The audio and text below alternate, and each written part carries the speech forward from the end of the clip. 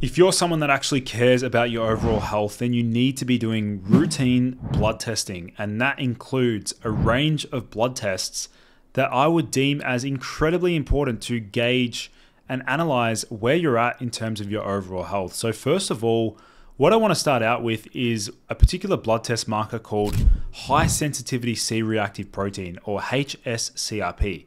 This is the inflammation marker.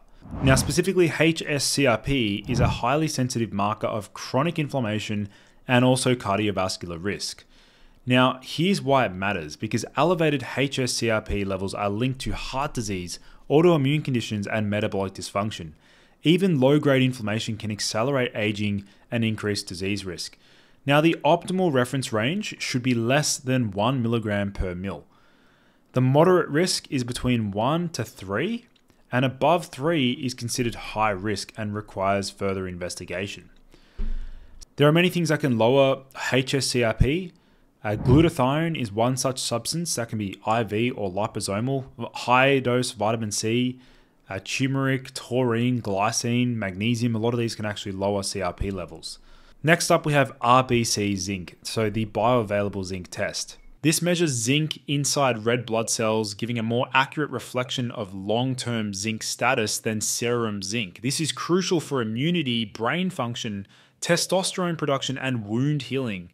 Deficiency can lead to poor immunity, fatigue, hair loss, and lower testosterone levels.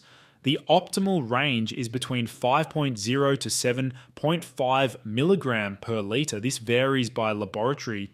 If you're someone that's been trialing different supplements and you're still lacking that energy, spark, drive, and overall vitality, then you may want to check out my brand new supplement that I've just released called Catwa Pure. Catwa Pure harnesses the power of a particular Amazonian herb known as Catwaba bark, which has been used for centuries to boost mood, enhance energy levels, and act as an aphrodisiac. So definitely check out Catwa Pure. You can learn more by visiting inbeforesups.com. Following, we have free T4, the inactive thyroid hormone. This measures the inactive form of thyroid hormone that gets converted to T3, the active form. Low T4 can indicate hypothyroidism, which causes fatigue, weight gain, cold intolerance, and sluggish metabolism.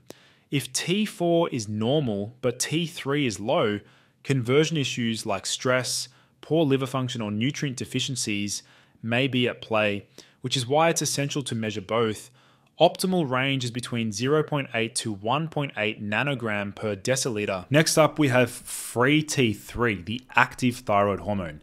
Now, many guys that I've consulted over the years, specifically guys that come to me with their blood test results and they want me to build out a personalized protocol, a lot of these guys actually have low free T3.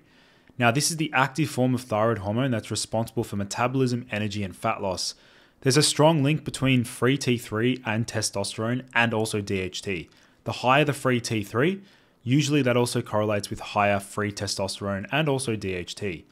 So low T3 can lead to brain fog, fatigue, weight gain, cold extremities, even if T4 is normal. Now, chronic stress, fasting, or low carbohydrate diets can actually impair T4 to T3 conversion, leading to sluggish metabolism.